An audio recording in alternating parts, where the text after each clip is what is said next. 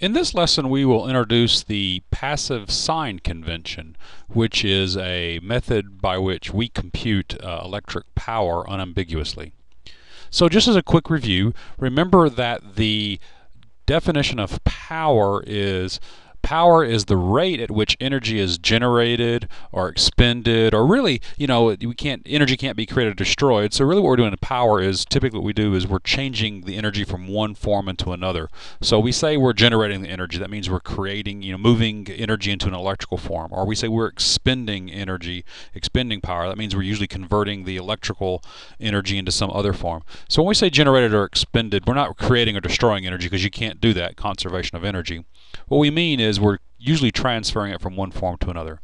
But remember that power is the rate at which this energy is being moved around, transferred from one form to another, generated or expended in our vernacular that we've been using. So that's the definition of power. But then recall that current is dq dt, and remember voltage was dw dq, and so if you take those together, you can see that applying the chain rule to the definition of power, inserting the definition of current and voltage, power is dw dt, but that can be written as dw dq times dq dt, and we see power, electrical power is the product of voltage and current. Of course, power is dw dt, but electrical power can also be written as V times I. So that's great, because now we have a way to represent the electrical power in terms of electrical quantities like voltage and current, but a problem arises, and that is because remember that our voltages and currents are vector quantities. That is, remember, voltages have, there's a voltage, and all voltages have two names. You can flip the polarity markings around and you have a different name for the same voltage. The voltage didn't change, just how you're calling it has changed. Likewise, current can be written two different ways. All currents have two names. You can flip the arrow around and you have a new name for the current, but the current has not changed. Of course, the difference between those when you flip voltages and currents around is the sign, the SIGN, the sign of the voltage and the currents will change. Well, the problem arises because if you look at electrical power is the product of V times I, well, we just said that the V itself could have either a positive sign or a negative sign, depending on how we've defined the polarity markings. The current could have a positive sign or a negative sign, depending on which way the arrow is pointing. So what you have is, if electrical power is V times I, and voltage and current both have two different representations that differ in their signs, then the sign, the SIGN, the sign of electrical power will become ambiguous. Is it plus times plus, plus times minus, minus times plus, minus times... There are four different ways to calculate an electrical power because V and I both have two representations. So there's a confusion there.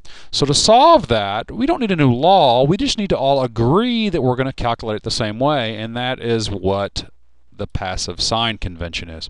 The passive sign convention is simply an agreement, a convention, an understanding that we've all, as electrical and computer engineers, have come together and said, this is how we're going to compute electrical power.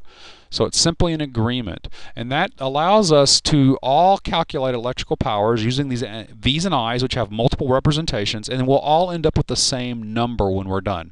So the passive sign convention is an exceedingly important concept that goes along with our definitions of charge, current, and voltage, energy, and power, and then the laws, the Kirchhoff laws we've been learning. Passive sign convention is a very important part because it's what allows us to all end up with the same numbers when we do our calculations. So the passive sign convention. So there's some key words in the passive sign convention that I have made sure I highlighted. So you need to memorize the passive sign convention, but the most important words are highlighted. So when the current is directed into the positive terminal of a voltage, then the power absorbed is going to be the algebraic product of V and I. Well, we saw, of course, that by doing the chain rule, that power is V times I. Notice the passive sign convention tells us how to compute the power absorbed. So we're computing the powers absorbed, the passive sign convention.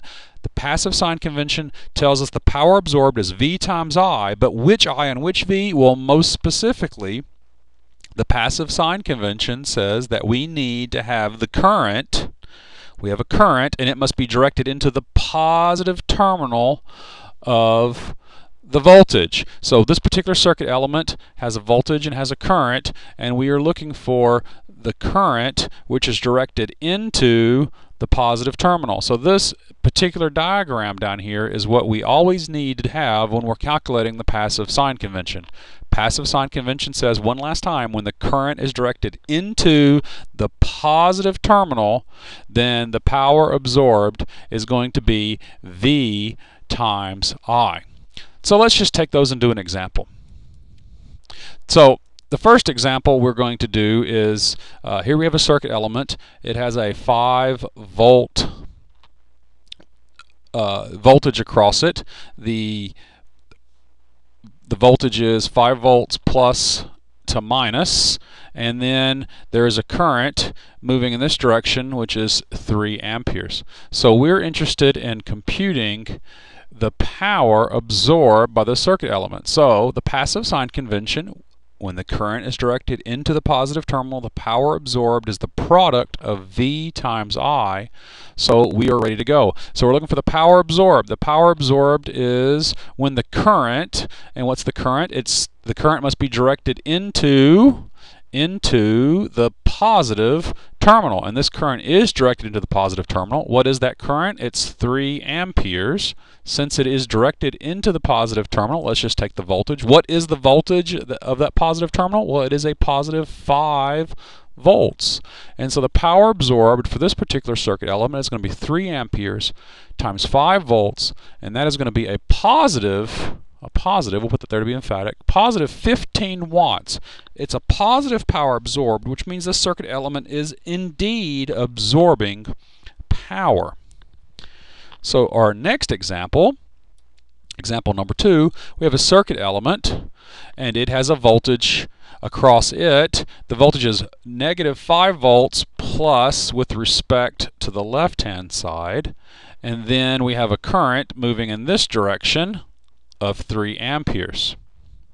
So we're looking to find the power absorbed, and to find the power absorbed, we need to have the current directed into the positive terminal. Well, in this particular case, the current is being directed into the negative terminal. So we need to find the current moving in this direction. Well, that's relatively easy to do because we know from KCL, Kirchhoff's current law, that if the current is moving this way, if we have 3 amperes moving in this direction, where do these 3 coulombs per second go? Well, they must travel through the circuit element and go out this direction. The circuit element cannot absorb or destroy these charges. It must pass through it. So we know we have a current going in this direction of 3 amperes.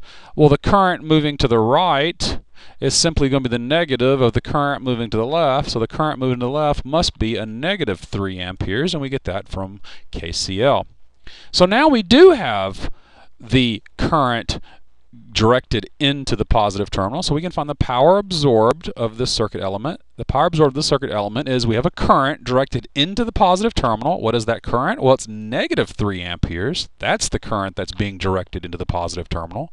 And what is the voltage of that positive terminal? Well, in this case, the voltage plus on the right, minus on the left, is negative 5 volts, and the power absorbed by this circuit element is going to be negative 3 amperes times negative 5 volts. That's going to be positive 15 watts. So in this particular case, this circuit element is absorbing 15 watts, a positive 15 watts. It truly is absorbing the power. So the next example, we have a circuit element, and this is the case where we have 5 volts plus to minus, and then we have a current going in this direction of a positive 3 amperes. And the question is, what is the power absorbed? To find the power absorbed, once again, you need to have the current directed into the positive terminal. I am looking for the current which is going in this direction. That's the current directed into the positive terminal. Well, how do I get that value? Well, I know the current here is 3 amperes, and where did that current come from? Well, KCL tells me that current must have come in this direction, flowing from the left to the right. Therefore, KCL tells me this has to be a positive 3 amperes. So what is the power absorbed by the circuit element? Well, the power absorbed is found when the current is directed into the positive terminal. What is the current directed into the positive terminal? It is 3 amperes. And what is the voltage at that positive terminal? In this case, it is a positive 5 volts. So the power absorbed by this circuit element is again going to be a positive 15 watts. And the final example, we have this scenario where we have a voltage plus to minus of negative 5 volts. The current flows in this direction, positive 3 amperes, and we're looking for the power absorbed by this circuit element. So in this case, we can see we need to have the power absorbed is when the current is directed into the positive terminal. So I'm looking for the current to be directed in this direction to the left, to be directed into the positive terminal. Well, how do I find that red current? Well, it's simply the other name for the 3 amp current given on the diagram. And so if I am looking for the red current is going to be negative 3 amperes. That's the other name for the given current.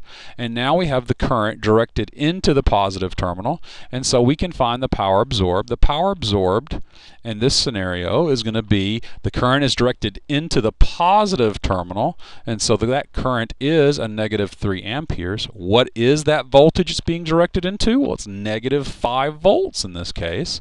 And we see that the power absorbed is again a positive 15 watts. Now, if you've been very astute as we've been doing these examples, we did 4 examples here of the passive sign convention. We ended up with the same answer each time, and that is because that's not by accident.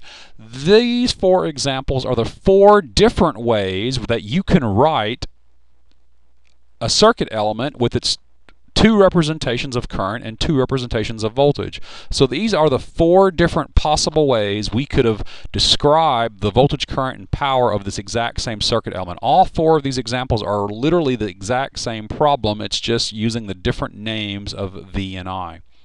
So the passive sign convention will tell you how to find the power absorbed. The power absorbed is found by V times I when the current is directed into the positive terminal. And that gives you the power absorbed. So the question may come to you, and well, Dr. Bruce, you didn't say, well, how do you find the power generated? Well, we find the power absorbed. The passive sign convention tells us how to do that. If someone is interested in what kind of power is being generated by a particular circuit element, it is simply going to be the negative of the power absorbed. So the examples we did in this case, we're finding the power is absorbed, and they're all a positive 15 watts. If someone had asked me what are the power generated in these examples, that would just be the negative of these, and that would be negative 15 watts. So always compute the power absorbed, because the passive sign convention tells you how to compute the power absorbed. And if you need the power generated, just simply take the negative of that.